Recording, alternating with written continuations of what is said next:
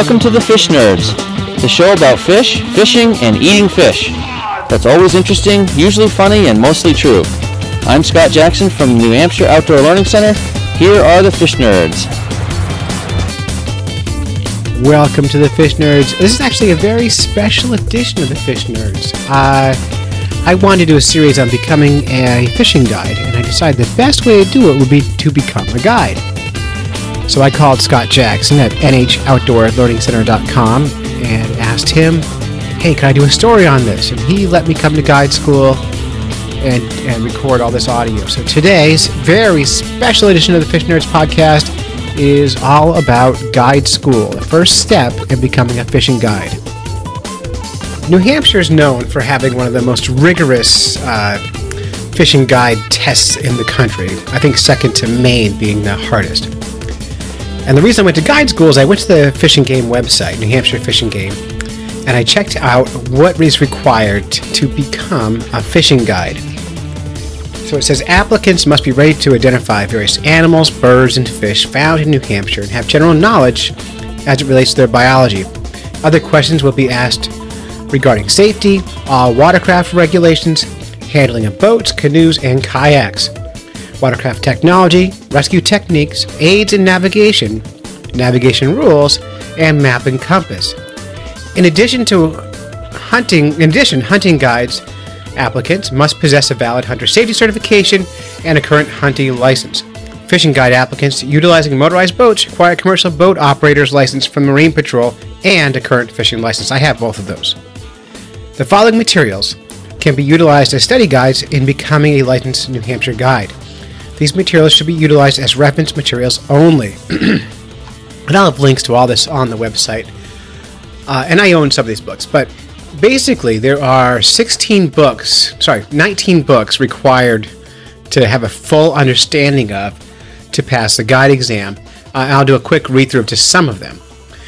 New Hampshire fishing and hunting laws, New Hampshire off-highway recreational vehicle laws, boater guides, USDA guide permits, migratory bird regulations, Outsmart, Outback, Fishes of New Hampshire, Peterson's Field Guides, Staying Found, the Complete Map and Compass Handbook, the Essentials Wilderness Navigator, National Audubon Pocket Guides, Waterfowl Identification, Birds of North America, AMC River Guide, LOB and Canoeing, River Rescue, the Outdoor Leadership Handbook, Be an Expert with Map and Compass, and You Are Alone in the Maine Woods. So that's a lot of stuff. Reading that, I decided there's no question I need to go to guide school. I can't possibly suss it all out. So I asked Scott the question, and he answered it in the beginning class. Why does one need to go to guide school? Why does New Hampshire Fish and Game ask you to be a guide? And here's what Scott had to say. So first and foremost, they're interested in knowing that you're going to be safe, your guest is going to be safe, and that it's going to be legal. So abiding by the limits, the law book, and all that, your interpretation of the law book. Look, do they know that people are going to call you after you get a license and ask you about the law and interpreting the law? Absolutely they know. You're considered an expert in your field. If you want to diagnose somebody, you're going to call the guy that owns the apple orchard, you're going to call a doctor, right? The guy's a medical professional. Besides conservation officers, who technically knows more about the outdoors than anyone else? Perception is that a guide will know more than everyone else. During class, Scott explained to us why people hire guides. He covered the whole range of why they hire guides, but I think this little bit here is kind of critical. It's the number one reason folks hire a guide. Put you on the species you're after, whatever it is, fish, game. Believe it or not, it's a time-money swap. I don't have time to go to New Hampshire and figure out where the turkeys are and where the deer are and where the fish are and what they're biting on and all that stuff. I would rather just give someone little green pieces of paper and have them get the equipment for me, tell me what time to show up, all those things. They just don't have time. They've got money, but they don't have the time to come up and do all the research. So we walked into day one. Now, I was a Cub Scout, Boy Scout, and all that stuff, and I thought I had a good handle on map and compass. It took me 1 minute to realize I knew nothing. Today is all map and compass. This will be the first thing they hit you on the oral board. 90% of the people get knocked out at Map and Compass. Everything on these maps and the use of the tools that you have is fair game. They are using the Errol maps and they're using the Plymouth maps. However, everything that's on those two maps is also on the maps that we gave you. We try not to use the same maps that they have. We're not trying to replicate the test to that degree. What we're trying to get you to do is really understand all things Map and Compass. During every part of the class, Scott used great anecdotes and storytelling to explain why it's important to understand these different things. For example, in Map and Compass, he explains what happens when your cell phone GPS isn't quite working right. I get up there and I don't have my compass. I have my GPS for my UTMs and all that, and I have my phone. So I'm like, Android compass. And the thing's digital, and it's the little number, it's half degrees, and I hiked the whole thing. I was like 600 yards off using the Android compass. What a horrible deal that is. So I thought, you know what, it was my fault. It had to be my fault. There's no way I could be that far off.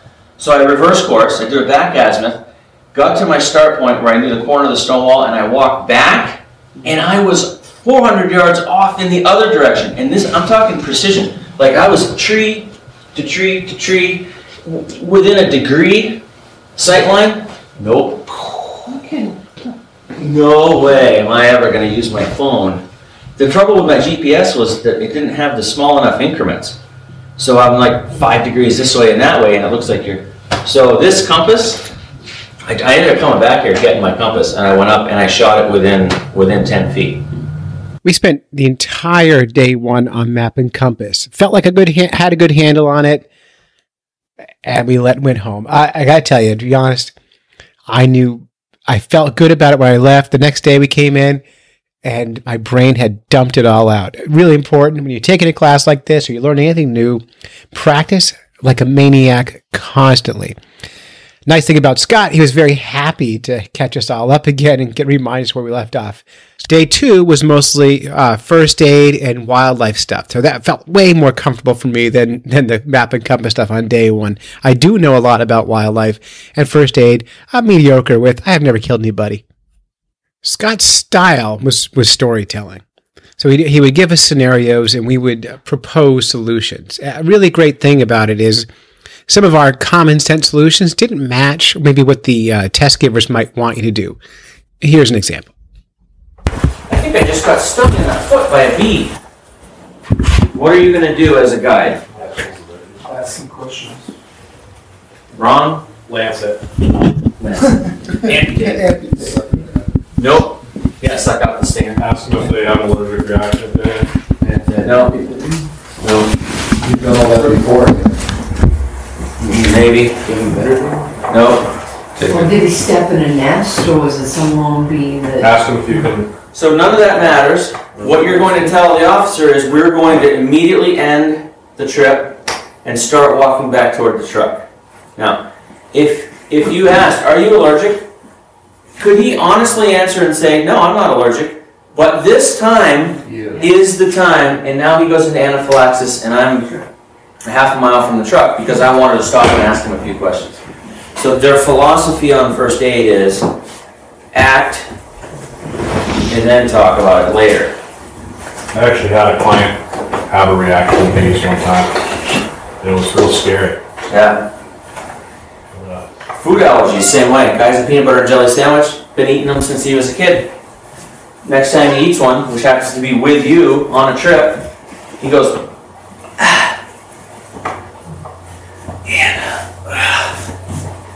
right? That exact thing just happened to a friend of mine. His girlfriend did the same thing. 8 people raised another sandwich. She's been eating them. She's 30. Yeah. All of a sudden, I don't know. He got to the hospital by like the nick of time. Said it was the worst case they've ever seen where they actually lived. Yeah. Same thing. Like just dragged her into the emergency room. Yeah. It's crazy stuff. So they want you to do what? Err on the side of caution. So those are your key words. I'm going to err on the side of caution. We're going to immediately start walking back to the truck. If I need medical attention, at least we'll be at the truck. right? I can intercept an ambulance. No, I'm not still in the backcountry wondering, are you allergic? The common answer is, oh, I'm going to watch it. I'll watch it and see if it starts to swell. That might be a reality, but that's not what you need to know and what you need to do. Next question, that's very common that we're hearing about, is dad and a 10-year-old son, they get on your boat, first cast of the day, the Rapala minnow treble hook goes right into your ear, right into his ear, the 10-year-old. What are you going to do? Secure the other points. First thing you're going to do is cut the line. Right, so you got to cut the line.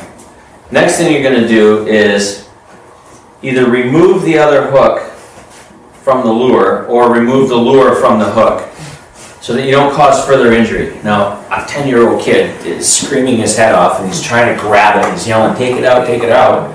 And we hear it all. Oh, I'm going to cut the barb off. I'm going to shove it through backwards. I'm going to put a piece of string on it. I'm going to do, and we're going to, and then we're going to put some Neosporin on it, and then we're going to continue fishing. That's not what you're going to do. What you're going to do, once you've secured the remaining hooks, removed them or whatever, you're going to leave the hook in, and you're going to end the trip and get them to the ER and let somebody who knows what they're doing take care of it. Interesting that one guy actually told him, he said, well, here's what I would do. I would clean it, this, that, and everything else. And they were like, that's not the right answer. And he goes, no, that is the right answer. The guy goes, you're not a doctor. You can't do this stuff. You're a guide. He goes, in fact, I am a doctor. Now, one of the testing agents knew that he was the ER doctor in Laconia, and he kept quiet. Because he knew that the guy that was...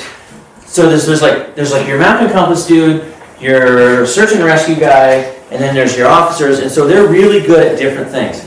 So the search and rescue guy, who does a lot of first aid, was just like, you're not a doctor, you're a guide, you can't be treating patients in the field. He goes, as a matter of fact, and then the other guy's like, oh, I've been waiting for you to do that. That's too funny.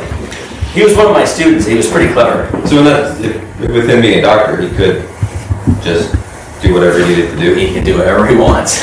They ended the first aid questions right there. So check the boxes. We don't even want to.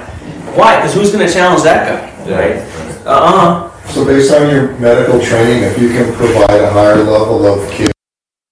So once we finished the first aid section on day 2, we spent a lot of time on animal identification. So we dug into fish and fish identification. We dug deep into big game animal biology, upland birds and waterfowl, fur burrs. We even spent time on firearms. And then we got into the meat, the good stuff, the lost person scenario. In order to be a guide in New Hampshire, you have to be able to manage a lost person scenario. So, for example, the Fish and Game officers testing you might tell you, you go fishing with some guy and his family in the woods. The kid goes to collect firewood. He's gone for 2 hours. Doesn't come back. What do you do? And you have to know what to do. Scott ran us through this stuff ad nauseum until we couldn't take it anymore, and then he did it one more time. A piece of a map. They're going to give you a location of the camp and a location of the truck. And they're going to ask you, in the quick search, how are you going to set that up? Get your pencil, go to the map, and talk it out. Well, let's see. How long have we been gone? Oh, good question. You've been gone an hour. Okay. So we've been gone an hour. I want to assume Dad's been gone a half hour. Can you make assumptions on this? Yes. Sure. They'll correct you if you're wrong. I'm going to assume he's been gone a half hour. The average person walks between a mile and a mile and a half per hour at night. So I'm going to say, given this scenario here, and that we didn't meet him coming this way, that he probably went this way. I'm going to start here. I'm going to establish a handrail, and I'm going to search this area. I'm going to go 15 minutes, 10 minutes, back to the trail, and back this way. Using your pencil. This way. Talk it out. A mile and a half an hour. He's been gone a half hour, so he's at least 3/4 of a mile, potentially 3/4 of a mile away. That's going to put me here, and here, and here. I'm going to take my compass and I'm going to establish a bearing. After I've established my baselines, I'm going to establish a bearing, and I'm going to walk on that bearing for 15 minutes, and I'm going to yell the whole time, Ryan! Ryan, can you hear me? Nope, no response. You do the whole search, and you end up back at camp. Why do I want to make sure I end up back at camp? In case he came. He might have come back. Maybe he did go this way, and then you walked past him, and then he came back. What's mom and the kids doing? What are they doing while they're at camp? Yelling. Right? Pots and pans.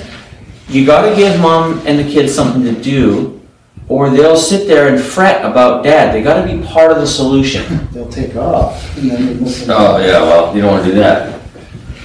So you're going to anchor the remaining client. Does that make sense? I'm going to change the scenario on you. You now have 3 moose hunters at camp. You leave, you come back, you only have 2 moose hunters now. I think one of the most useful things that Scott did in this whole thing was talk about what to do before you even go on a guided trip. He talked to us a little bit about a pre-trip interview, finding out what our client's expectations are for the trip. For instance, I do a pre-trip interview. This is on the phone with my client. I'm asking about medical conditions, food allergies, what their expertise level is in the field, what kind of hunting have you done before, and so forth. I call it a pre-trip interview. You can call it a phone interview, a first-time meeting interview. You can call it whatever you want. You can call it a pre-trip interview if you want. But they need to hear about your pre-trip interview. So, pre-trip, medical, experience, preferences. I take you ice fishing. What would you like to fish for? Trout, salmon, bass, pickerel? What's your preference? Pickerel. Pickerel, okay. Really? Pickerel? Call my good friend over here. Pickerel are great. So here's why I ask. Because why would I take somebody who wants to go pickerel fishing, trout fishing? I got kind of slow, mundane, but I got fast action, all kinds of stuff, bass, perch, other things going on. They want to know that you're going to listen to the guest and tailor the experience to them. Most importantly, they're going to want to know that you're looking out for their safety. That's why I ask you about medical conditions, experience level. Experience level is code for physical fitness. So, have you done much hunting on the side of Kilimanjaro? Oh no, I could barely climb up a tree stand. Oh, we might want to put you in a ground blind. There's a lot of reasons, even beyond the fact that someone's not in good shape, that might prohibit them from a tree. This one lady, fantastic hunter, petrified of heights. Could not on a bet climb up in a tree stand. So did I try to put her on a tree? No, I needed to find that out ahead of time. I don't want her in the parking lot at dark 30, and I then find out that she's scared of heights. They don't volunteer a lot of this stuff. You gotta kind of drag it out of them. So experience level, and then what do you prefer? What kind of hunt are you looking for? Oh, I want to shoot a 400-pound black bear. I'm not your guy. Like, I'm not your trophy hunting guide operation. I'm going to show you a lot of bears. You might shoot a 400, but I certainly wouldn't suggest to you that that's a high probability even. You know what he does? He still hires me. I'm the only guy that was honest enough to tell him I might not be the right person for you. Everyone else is like, yeah, come on over. We got your cover, man. Take your money. So work through the experience. Expectations, right? Somebody told me that yesterday. Managing expectations. This is what you do in your pre-trip interview.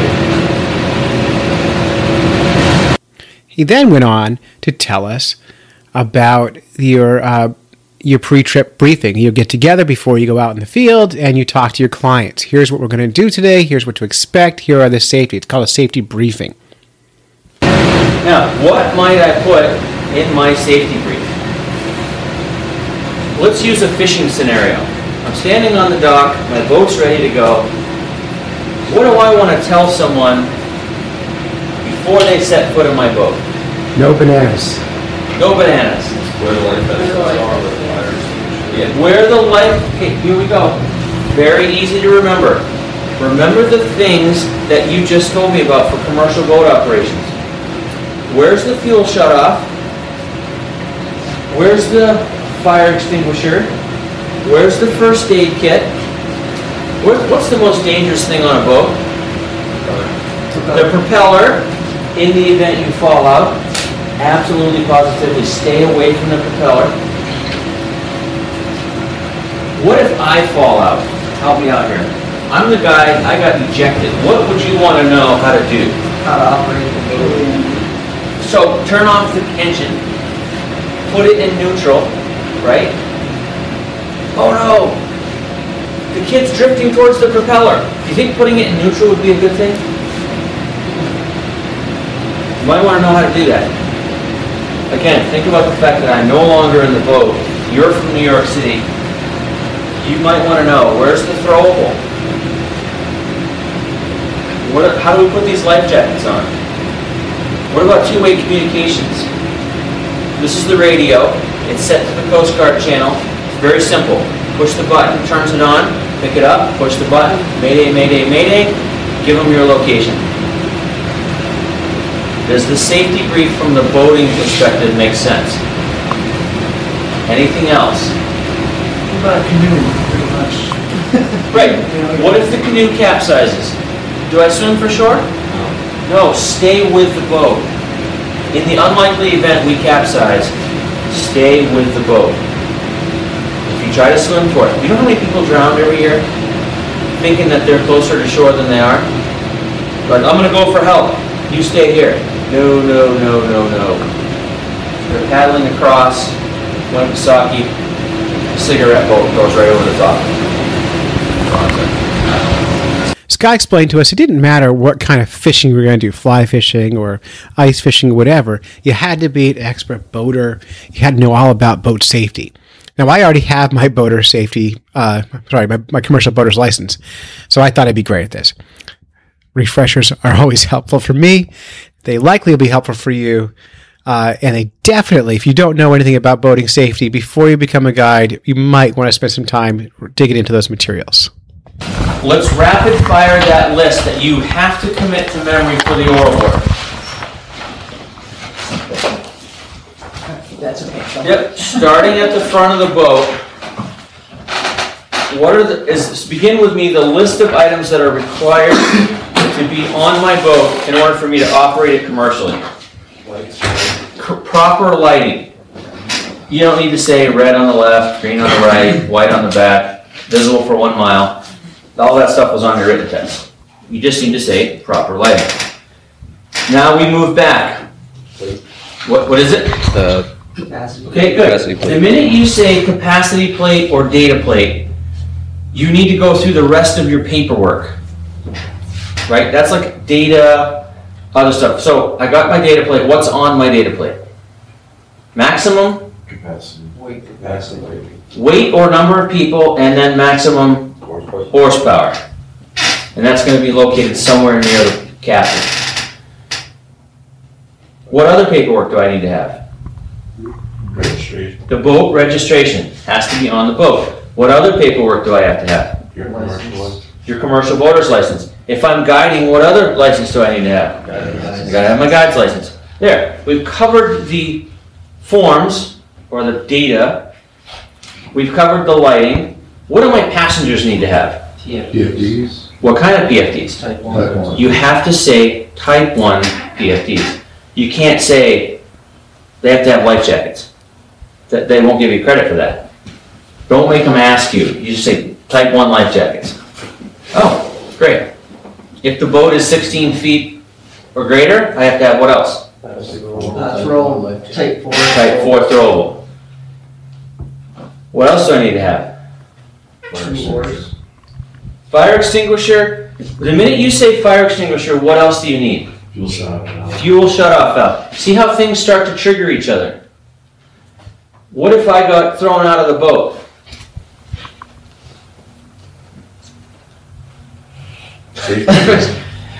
You wish you're gonna hope I can swim, right? You got the throwable type 4, we just talked about that. Good. What's gonna happen at this point is, once you move away from this, they're gonna go into your safety briefing. So let's continue with the number of things. Oars, fire extinguisher, shut off, Whistle. signaling device. You got it. Anything else? Day 2 was exhausting. We memorized a ton of stuff. We had a really good time. Learned a million things. More than our brains can handle.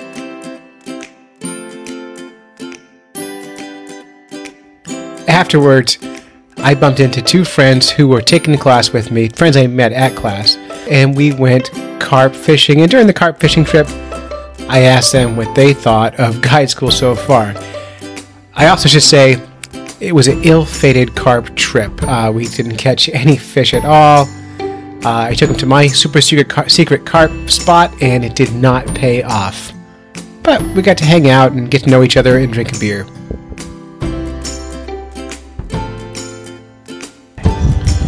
All right, ClayGrovesFishNerds.com. We're fresh out of Scott Jackson's class on, what were we doing? What's the class? Guide school? Guide school. And I'm here with Rich Collins, right? Yes, sir. We're from Greenland, New Hampshire. Greenland and the Mount Washington Valley and, yeah, everywhere in between.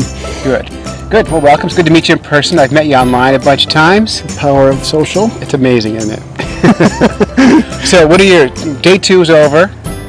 Let's recap day 1. What happened on day 1 in the class? Day 1 we played with maps and we played with compasses and we did a lot of things that I never had enough discipline to do myself. Yeah, so, that's my thought too. I thought I knew how to use a compass. Turns out I had no clue on how to use it. And I learn and then I don't use and then I forget. So full day was pretty heavy action for a map and so a lot of map work. A lot of map work. And then today, first half of the day was fish.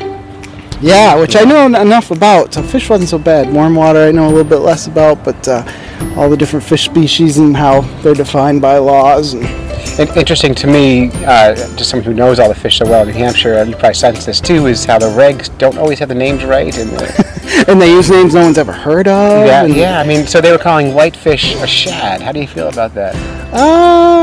I really have no opinion. Yeah, I have a strong opinion about it. I want to talk about it. It's problematic for me. But it's terrible because they have an adipose fin, and they're therefore not. Yeah, it's all wrong. But that's not Scott's fault. No. And then the second half today was all hunting stuff. So on a personal level, I was not listening. I was just trying to stay awake. Yeah, I mean, it wasn't Scott's fault. It was just something I wasn't into. And so now we are on the Merrimack River in Manchester, off of near the airport, at my super secret carp spot. Yeah, I can't take a picture because we'll give away the secrets. I've given the GPS location to people. I don't care. We're the only ones here, so. We're the only ones here. We're fishing for carp. We stopped at the store to buy bread. They didn't have bread in the store, no worms. So I had to buy a hot dog. So I'm using a hot dog bun.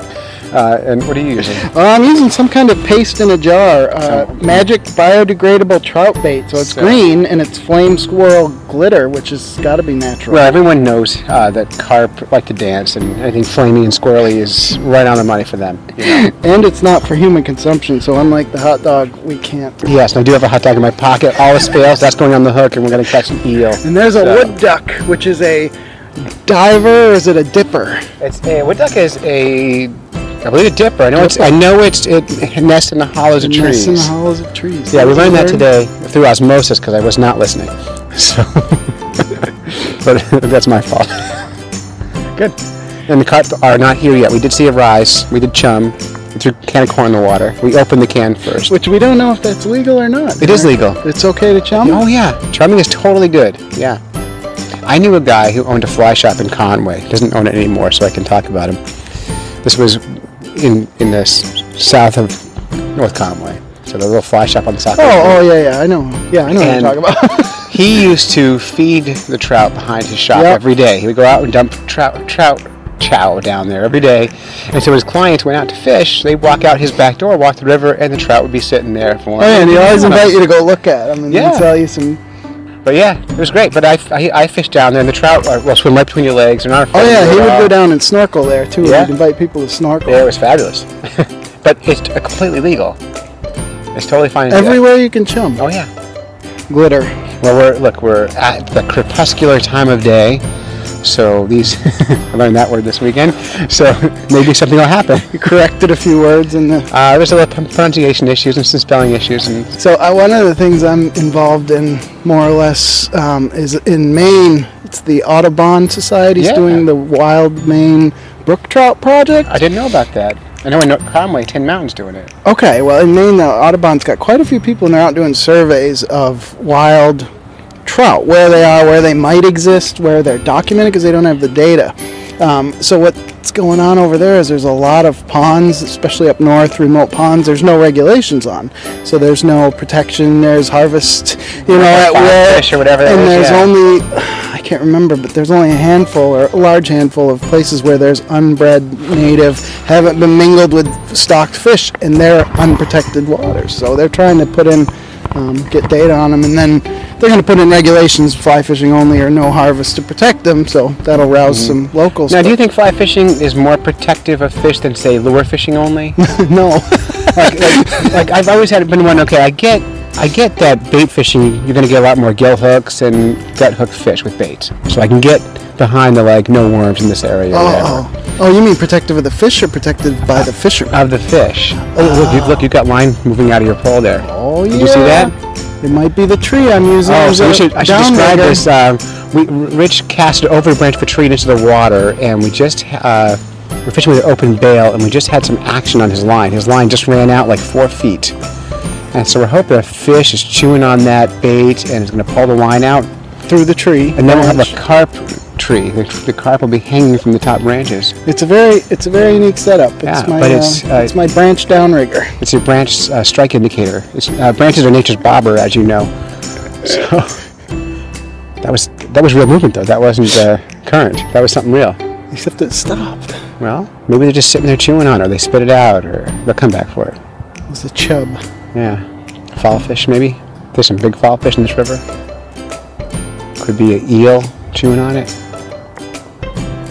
Nice big fat American Could be eel. a body rolled on. Could be a body. You never know. There's car parts all around us. It could be just a car driving by. Yeah. The mighty Merrimack. I love this river. I really do. It's not even being sarcastic. I really genuinely love this There's river. insect action. There's always, yeah. There's beaches. Yeah. There's this giant rock pile to fish off, which is super cool. It's super cool. The sun's about to go down. Fish are going to start biting. We're ready. We've got a tree downrigger product. God, I'm so excited. Maybe we need to use our golfing voices. And if we catch fish, I'll put a fish nerd sticker on my truck. On the fish. We're going to tag the fish with Fish Nerds tags. Wouldn't that be fun? Is that illegal, tagging fish? No. It's not right time, no, right? yep, it's So not right. we need to make a bunch of Fish Nerds tags that we staple to the dorsal And as fins. we all know in New Hampshire, it's not illegal till someone gets hurt. And then the laws come. Then the laws go. Yeah. All right, I'm here in Manchester with Mason Fagoris, who's taking the guide school with me. Mason, how's it going? It's going pretty good here. We're doing some carp fishing, but along with the school, with Scott Jackson, when I first started looking into the whole guiding aspect, I thought, I'd be able to go right in, ace that test. I thought I knew about fishing and this and that, and doing a little more research, you find out that, you're probably going to fail if you don't end up, in that course, and or just having somebody who's going to directly teach you what you need to know. Yeah, I'm finding the same thing. I'm shocked at how dumb I really am. Yeah, I mean, the map and compass. I mean, I'm sure your brain was as fried as mine was at the end of the day, and now I feel like I could find myself just about anywhere. Maybe back to this fishing spot later on. The boy was hard to find. They changed all the roads. I can't find this place anymore. But we got here, and today we did fish and hunting. Are you going to be a hunting guide too, or just fishing? I've been swaying both ways.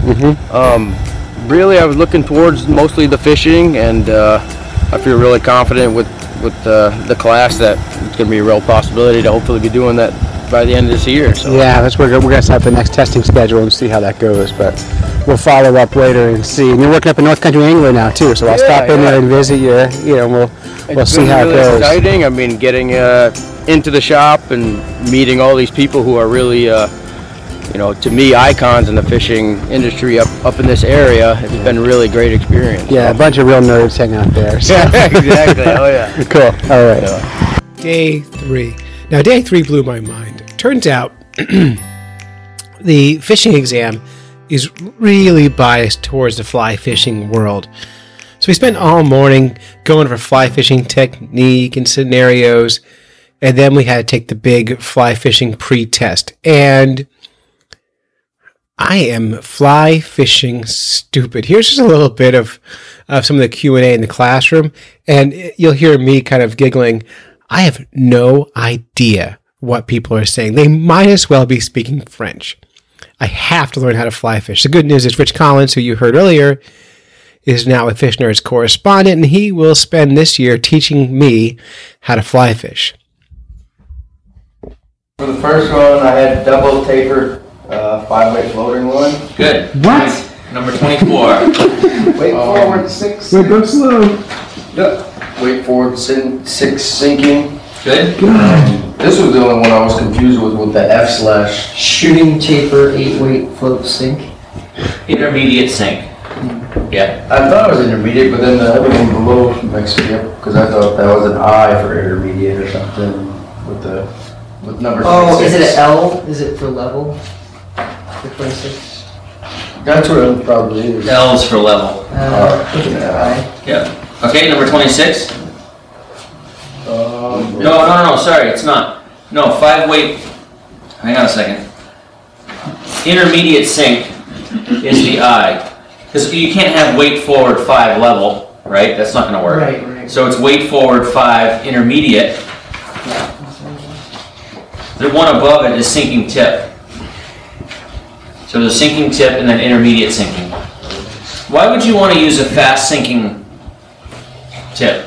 Fast water. Yeah, fast water.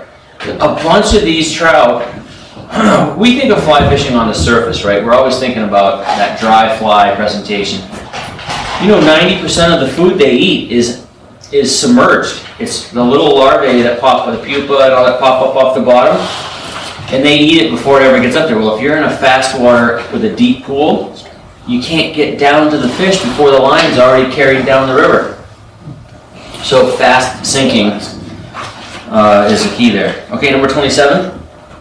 Double taper. Finally, class, we have 4 hours left. Scott spent the next 4 hours just doing oral board practices. We took turns going up in front of the classroom. Scott pretended to be the oral board and just ran the scenarios. So like I said, we all got to take turns. Here's me giving it a go. So, okay, good. All right, I'm going to give you a quick overview of the board. We're going to ask you a bunch of questions. You're going to start with 100%. And we're going to work our way back from there. We're not here to trick you. We just want to know, at the end of the day, does this guy really know his stuff, and would he make a good guide? We're going to start you with some map and compass. We're going to ask you to orient the map. We're going to ask you to do some bearing calculations or do all those kind of things. Then we're going to run you through a few scenarios, just fishing. Yes. Okay. So we'll give you a scenario, an out-of-state guide, blah blah blah, license requirements, bag limits. We'll have you do a safety briefing for us, particularly if you're going to be using a boat. We'd like to know what your speech would be to your guests. Then we're going to give you a medical situation. Then we're going to go on and do a lost person scenario. Any questions about that? Okay. So let's assume that you did okay on the map and compass. If I did one of these with everybody, we'd be here till Thursday. So I'll just assume you did good on the map and compass. We're going to go back and do some other stuff later. Thank you. So Clay, there's a big orange life jacket on the left there. What type is that? Type 1. And there's another orange one right next to it. That's type 2. And what's the difference between the two? Type 1 is reflective and guaranteed. It's to right a body in the water. Okay, is there another name for the type 1? Probably. So it's a type 1 what? Oh, PFD? Type 1 Offshore. type 1 offshore, Type 1 offshore. and type 2 Inshore. would be an inshore or inland lakes, bodies of water, smaller lakes. Tell me, what's in your day bag? First aid kit, change of clothes, flashlights, snacks. I'll forget half of them. No, you're right. See, here's the thing, with the list, did I say map and compass? I said that, didn't I? I don't wanna repeat it. Yeah, Maybe I should. write it down. If you're saying M&C, fire starter, FS, knife, K, right, come up with your own deal. Then when the guy goes, yeah, I'm sorry, you didn't say knife. And you go, yeah, I did. And that happened. The last guy goes through, writes it down. One of the guys goes, I'm pretty sure you didn't say fire starter or noise whistling or noise making device. And the guy goes, idiot, he wrote it down. It's right there. And the guy goes, really? I didn't hear. Why?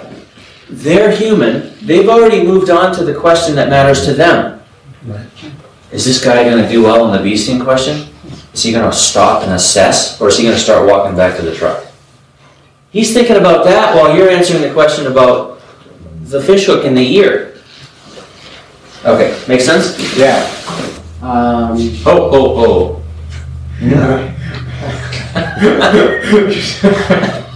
I think I was nervous.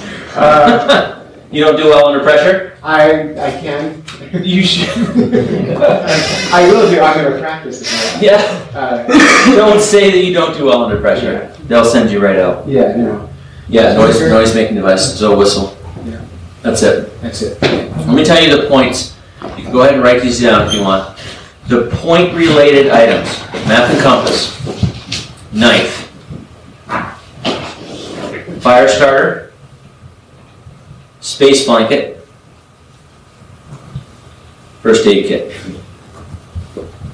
And it can be just one of those little tiny first aid kits, you know, it's got a couple of gauze pads and, you know, an aspirin and whatever else in there. These are all items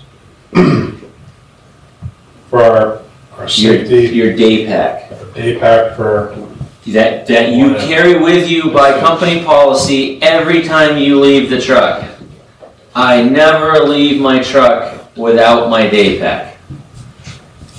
And they'll say, really, what's in your day pack?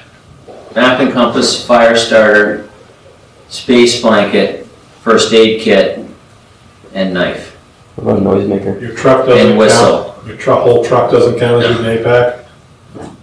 Oh, the boating thing. Boating. Yeah, commercial boats. Tell me about operating a commercial boat. What do you need to have and what needs to be on the boat? So on my boat, I need to make sure that there are 2 oars, that there's shut off for my fuel, that there are proper lighting. Need to make sure that there's a the plate that has an occupancy plate. So, type 1 PFD for all of my guests. I make sure when I'm going through a safety checklist, I show my clients how to turn the boat off and how to put it in neutral and where the anchor is, how to access all the safety equipment. The throttle, turn off. Yeah, you did say that, so. I wrote it down. I can't read your writing.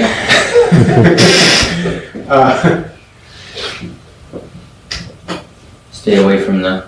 Oh, stay away from the prop, that's right. Yeah, stay away from the. Is that a point? It is a point. It's a point. Stay away from the prop. Yep. It's pretty important. So make sure all those things are in place. Good, he's combining his boating safety briefing with his commercial boater requirements. Did he miss anything on the commercial boating requirements? Fire extinguisher. Which then triggers you to think about your fuel shut-off. Which you did mention. Good. So think about the hand-in-hand items. Pair them up together. Okay. If my boat stops at night, what are the 2 things I really, really want to have? Flashlights and radios. Correct lighting and Noise making device? noise making device. So pair these things up. If my boat stops at night, what else might I want?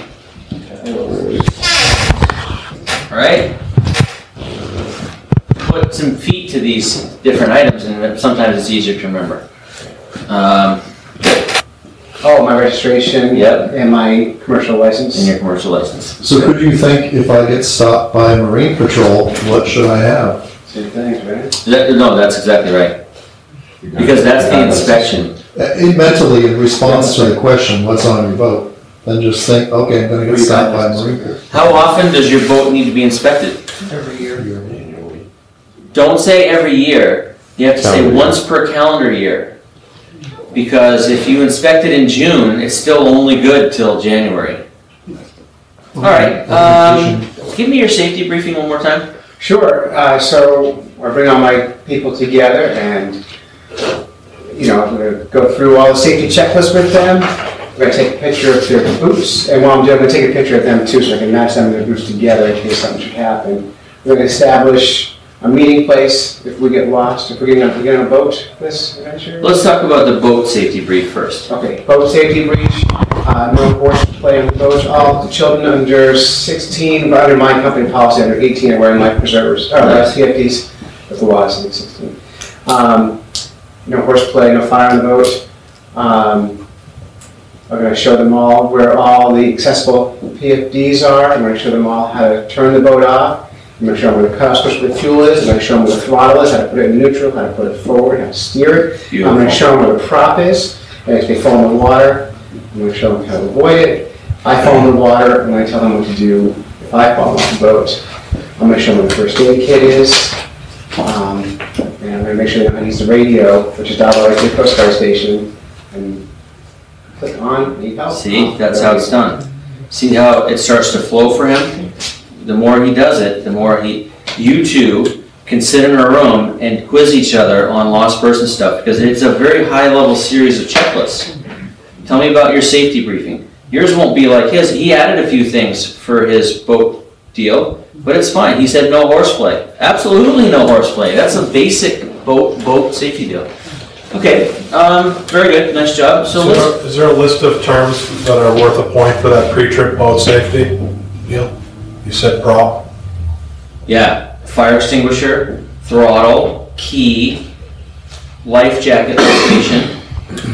All that stuff is all points. Yep. Caution. Shut up. Caution, Will Robinson. Last words is good words. You can lose a point by going too deep and not knowing what you're talking about. Yeah. So what? Now you have a guest coming in January. I'm gonna just keep using the same one because it's always the same. January 10th from out of state. We already know they need an out of state license. But what are you gonna recommend that they bring with them? Where are we fishing, and what are we fishing? You're gonna for? fish the Winnipesaukee River for trout. For trout. So we check the regs on that. So Winnipesaukee River opens January 1st. It's going to be very cold. They're going to need neoprene waders with felt soles, the belt, and they're going to need, of course, good layers of polypropylene clothing, change clothes just in case something should happen. They're going to need a wading stick and coffee. Chest waders. Oh, chest. Oh, inflatable PFD. Good. Thank you. For those of you That's the one taking part the that's fishing gonna test, mess me up. guaranteed, you have to say every one of the things he just said. Inflatable PFD. There's a point for each. Waiting sets one. Yep. Felt soled neoprene chest waders with wading belt. Wading staff. Inflatable PFD and change of clothes, or warm clothes. Now you could go, well, he really should bring Snickers versus Kit Kat, right? You can go into all that stuff after the fact, but they'll stop you actually. Yeah, Kit Kat, got it. They don't want to know. Once they've checked that box, they just want to move you to the next one, to the next one, to the next one, and then hand you your patch, tell you, great job. They actually give you a patch. Yeah. Like that day, like, here. No, you have to go down and buy it. You're going to carry a piece of paper, because you have to buy your license. Remember, you haven't bought your license yet. Okay, good. So we did the boat, we did safety, we did that, we did, okay, rules and regulations. I'm pretty sure you're good with the rules and regulations, right, Clay? Comfortable. You understand how to read the I know how to read the book. I was gonna say, yeah, I hope so. I'm comfortable with Yeah, the fish nerd guy didn't know that you couldn't ice fish. Now, all right, I'm gonna give you a lost person. Okay. And then I just want you to help us find them. Pretty basic, okay? You've got 2 guys and you're taking up to a remote fish camp. You do some fly fishing on a mountain stream. You're walking up the trail to go into this remote place. It's about 1.5 miles in. And you turn around and actually one of your guests is laying in the trail, unconscious. Okay. What are you gonna do? So the guest is laying in the trail. I'm going to first assess the area. Put on my rubber gloves while I'm assessing the area. And then I'm going to check him. I'm going to assess him to see What are you assessing for? Be very specific. when I'm assessing the area, I'm assessing for safety. I'm looking around to see if anything fell on, if anything might fall on us, if there's something on the ground near him that I might step on. I'm trying to see what hurt him so it doesn't hurt me when I'm trying to help him. And maybe I'm scared. Okay, you notice a bullet hole in his chest. And we're on our way out to go fishing. So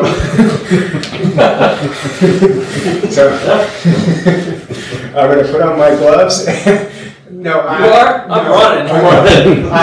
So we're on our way. Too late for you. Yeah, I assessed the scene and I'm not comfortable with it. So I didn't hear shots. Oh. So Silencers are illegal. silencers, but did I hear a shot? No. In this area? So let's go, I'm just being funny. Okay. So let's go back. So he is unconscious and he's laying in the trail. I'm conscious. I assess the area. If there's nothing dangerous around him, no snakes or anything weird I see, I'm going to check him for some sort of danger. I'm going to touch him. I'm going to talk to him and see if I can get him to wake up to assess where he's at with consciousness, see if I can bring him back. Go ahead. All right. While I'm doing that, I'm going to grab my cell phone and see if I have cell phone service. Because someone laying out unconscious could be trouble. Is there cell phone services there? Yes. Okay, good. I'm calling 911. Did he say ABCs? I'm sorry. Yeah. Oh, Did not say did not say ABCs. So remember, anytime the guy is unconscious, ABC. So assess the scene, I got the assessment plan. put the gloves on, assess the patient, which means ABCs, airways, breathing. Okay. So I'm going to check him. Now you need to Airways ask are me. clear. Now you need to ask me, does he have a pulse or is he breathing? So I'm checking for his airway, make sure it's clear. Does he have a pulse? Does he have circulation? No. No, there's no circulation. Then I'm going to begin chest compressions. I'm going to start using my first aid. Good. Okay, he's laying in the trail. He is awake, but he's grabbing his ankle and he's screaming in pain. All right, so good. He's awake, screaming in pain. I'm gonna. Well, it's not good. Well, it's good that Let's he's not alive. celebrate. I'm celebrating. He's not dead anymore. Oh. So I heard him while giving chest compressions. Yeah. You broke his ankle while doing compression. So because he's alert and I can talk to him, I'm gonna still put on my gloves and assess the area. I'm gonna assess the area. Put on my gloves. I'm gonna ask him. Yeah, I stepped on that rock right there and I twisted my ankle Okay. bad, like really bad. All right. So I'm gonna check to ensure that his ankle isn't broken. How are you gonna do that? First of all, I'm gonna ask him if he can move his ankle. I'm gonna take his shoe off. He can't. Yeah, he can't move it. He's Okay. hanging. So you're gonna take his shoe off. I'm gonna take his shoe off. I'm gonna take a look at his ankle. Do my best to tell if it's broken or not. I'm gonna move it around a little bit and kind of listen for it. Yeah, It's not broken. It's not broken. Great. Then I'm gonna hobble him over to the brook. If there's one right there. And we'll put his ankle in the cool water, let it cool down, calm down, and then reassess his ankle and see if we can get him back to the car. Okay, good. Okay, so we're gonna continue. We walk up the trail. Is his ankle better? Yep, his ankle's better. Actually, we hauled him out. We got Now him you're back. just, yeah. Substitute client. Right, so his brother shows up, take his place.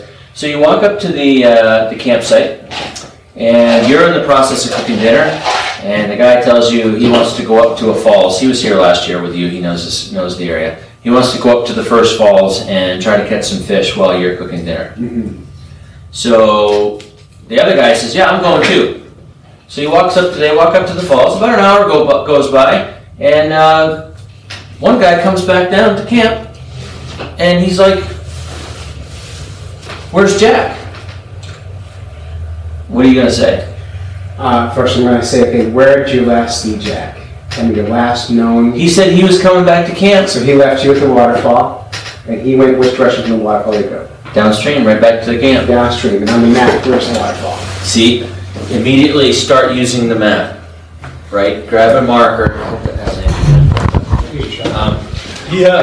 Yeah, my wilderness guy did that. It's been a month scrubbing it off. So the falls is up here, and last known location was there. Okay, downstream is in this direction? Yep. Okay, so we're here, and you came down this trail, and you didn't see him on your way to me. So it's fair to assume that he went in a different direction. Were there other trails coming off where he started? No, all you see is what you see. All you see, okay. So I'm going to establish a handrail over here. If he went this way, he probably went the opposite direction, just got completely turned around. Well, he wanted to follow the river. He might have followed the other side of the river down. Thinking, if I keep the river... Do you hear him talking it out? If I keep the You river... guys, that's what they want to hear. They want to hear this thought process that says, well, he's probably going to go... No, he wouldn't have gone upstream. He's probably going to go down. See the logic start to unfold? Good job. So I'm going to establish a handrail. The handrail is going to be the river we're on. And then is there any markings over here at all in the map? I don't know the map. No, way over there, there's an old snowmobile trail. So the snowmobile trail is going down here. Yeah. All right, so my handrails are the river that we're on and snowmobile trail, and of course, so what I'm going to do is have my client stay put here, bang pots and pans. We're going to yell first and do a quick search in the immediate area just to make sure he didn't come back, miss camp a little bit. If we don't find him during the quick search, we only have a golden hour, so we're going to do that trip quickly, establish he's not in the region. If he's not, then I'm going to head to the waterfall. I'm going to set my bearings. I'm going to walk over here to my handrail, and then I'm going to come down following my handrail, and then I'm going to turn right back to the river, and then put my white back in that compass bearer in the shed, which I've set up here. I read it. But and then I'm going to follow back up, the whole time yelling to see if I can establish him within that region, which makes sense what he'd be. If there's a fire going, hopefully as he's coming down, he'll see that fire and just be stuck on the other side of the river. Okay, so I'm going to push back on your logic a little bit. Go for it. See what the rest of the class thinks, whether you like his idea or mine. If I'm at camp on this side and I walk up the stream, do you think he would have crossed the stream and tried to come back to camp? Probably not. I mean, maybe he did. I mean, if the stream's, we don't know how big the stream is. Maybe if the stream's, 50 feet across, he's probably not going to walk across. So I wouldn't do my quick search here. How many of you would do it over here? I probably would have done it on this side. I would have thought he might have tried to take a shortcut or got caught off on one of these arms and ended up down in here somewhere. This is just the way I think. Tell me if you think I'm wrong. So my quick search would have started at camp, followed the river up, come across, and then come back to the trail and then back over. That's just, and by the way, I totally made this up just now. This is not a scenario I've used before. So that's what I would have done. Now, what did he forget to do, which is what a lot of people forget to do? Set initial bearing. No. That's going to be a self-service. That's one. Sorry, I didn't. You're right.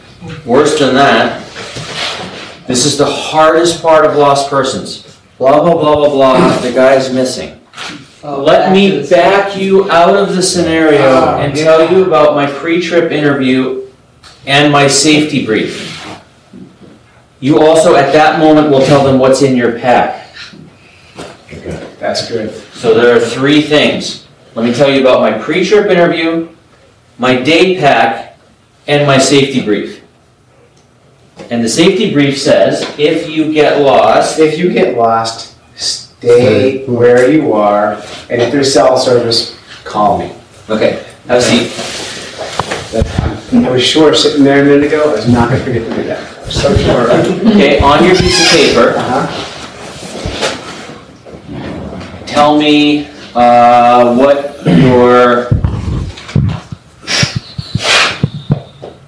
tell me about your pre-trip interview. With the client. Yeah, I'm on the phone with you. Yeah. On the phone, I'm gonna ask them about their state of physical health, and how active are you, so. Also, I'm gonna ask them any conditions that might make it difficult for them in the woods, do they have diabetes, in that order. I'm gonna ask about their outdoor experience, how much experience they had in the woods. On that phone call, I'm gonna talk about what kind of clothing they should be packing and bringing with them, what kind of safety gear they should have in their day pack. Things like basic things like flashlight and first aid kit and that sort of thing.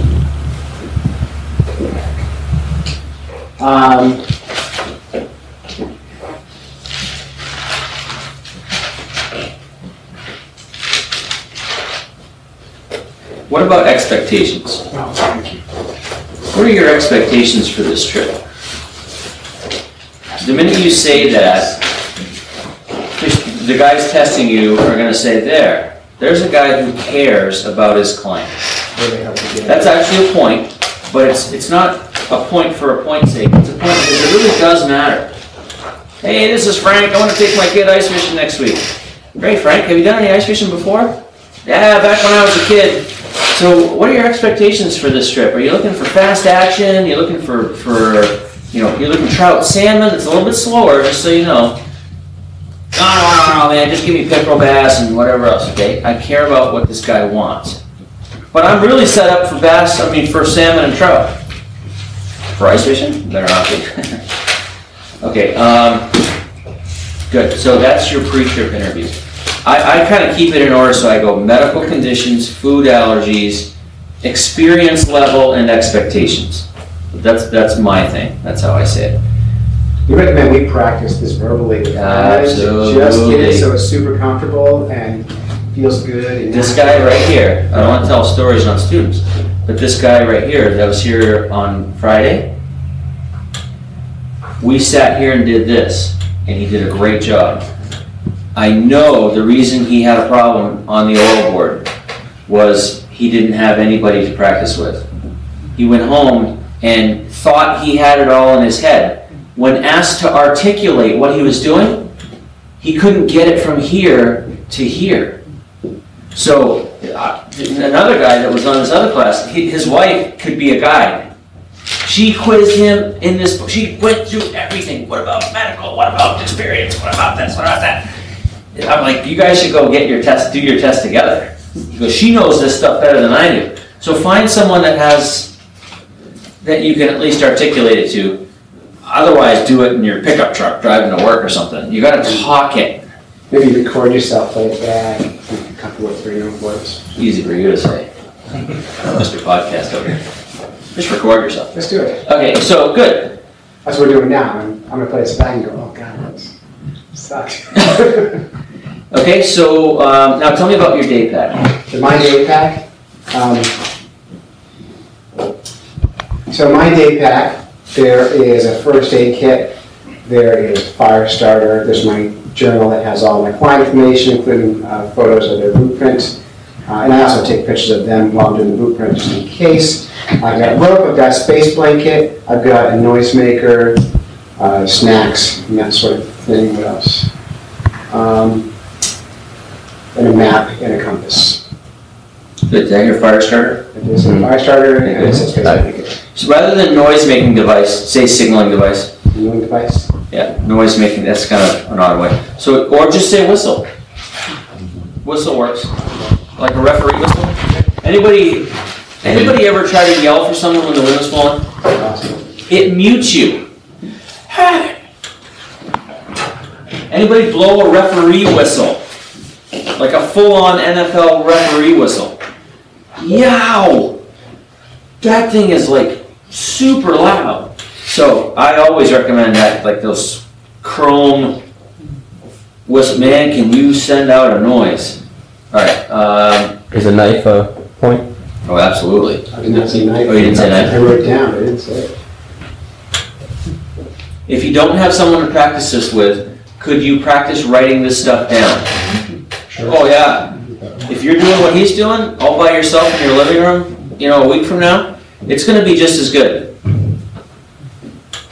To check, to see if they have licenses. Yeah. Really? No. Really? You are. No, you are. I like it. You are. You know why?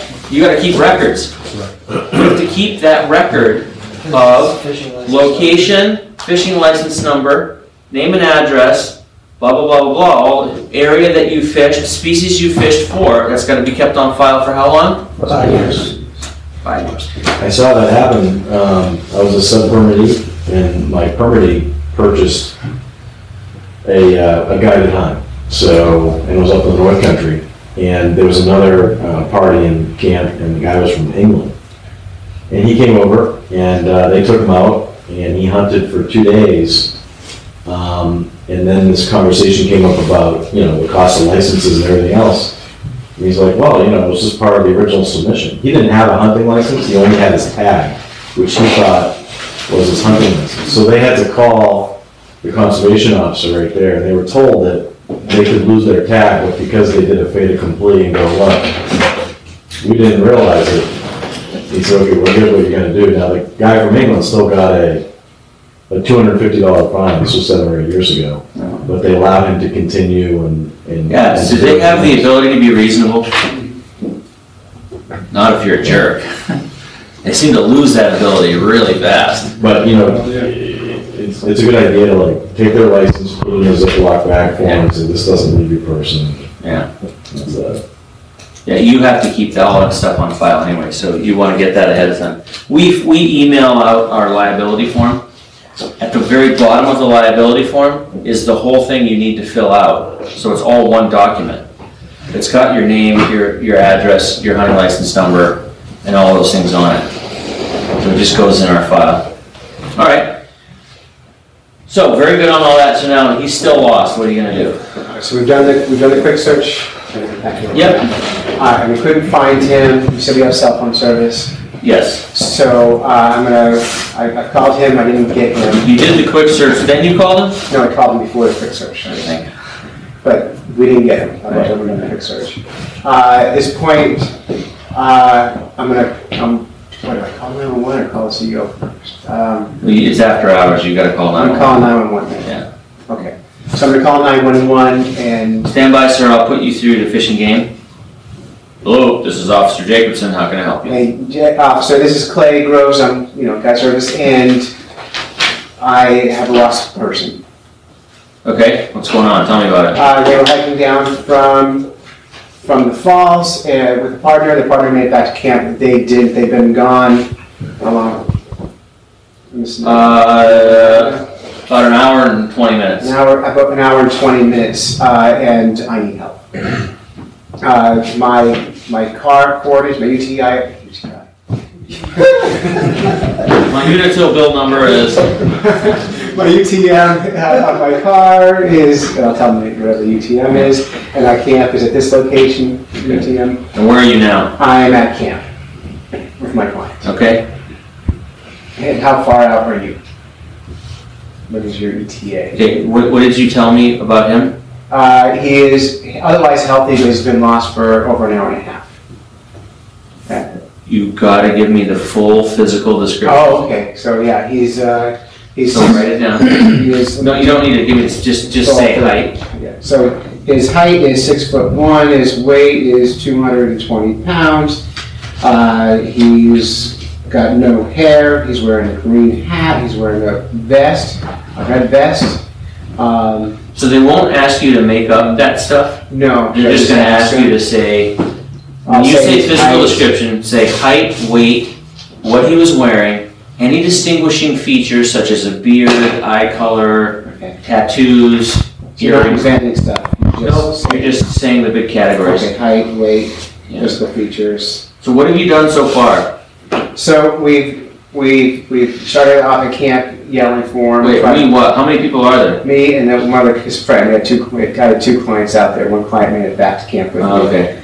So the two of us did a lot of yelling. I kept him at camp making noise. I did a quick search along getting the bearings. So you're calling me from camp? Yes. Did you call your client? I did. There was no answer.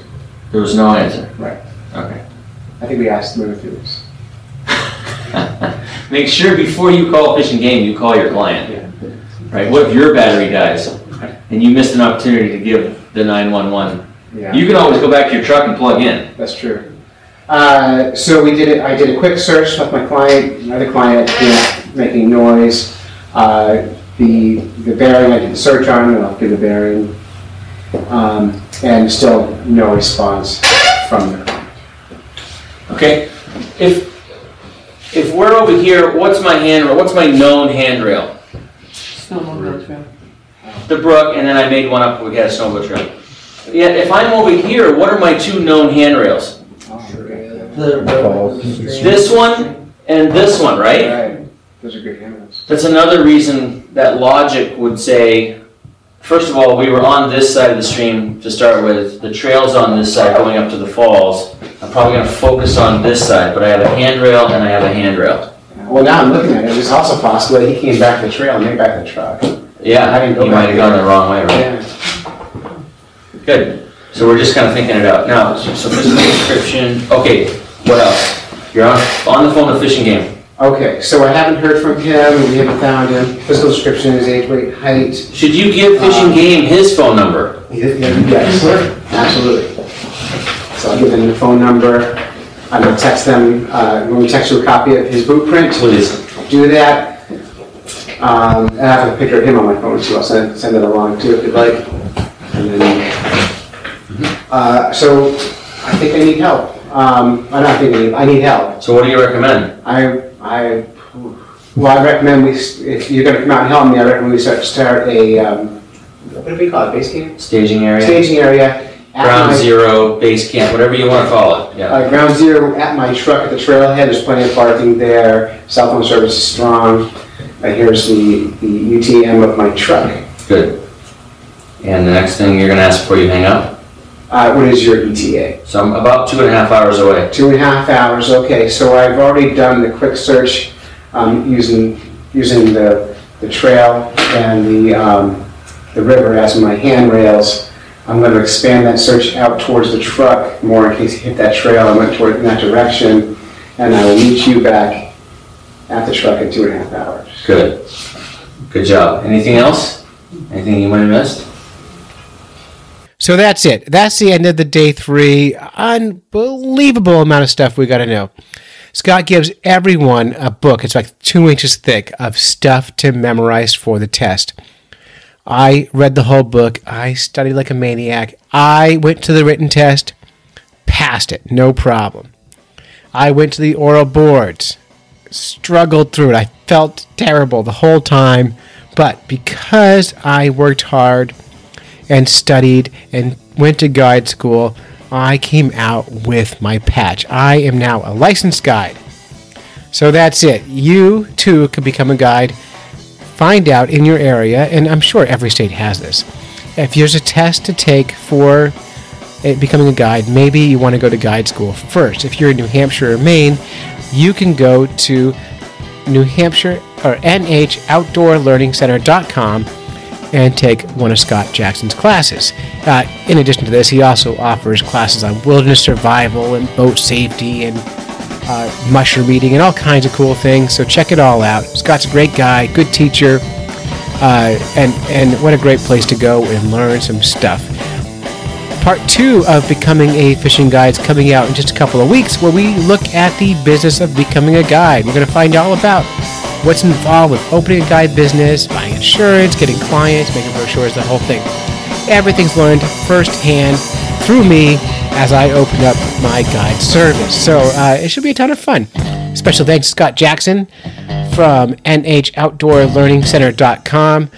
And special thanks to Rich and Mason for being part of this. And of course, my partner Vinny, who's going to be helping out with my guide service this winter. And you can get all this information at fishnerds.com, where I'll link you back to Scott's school.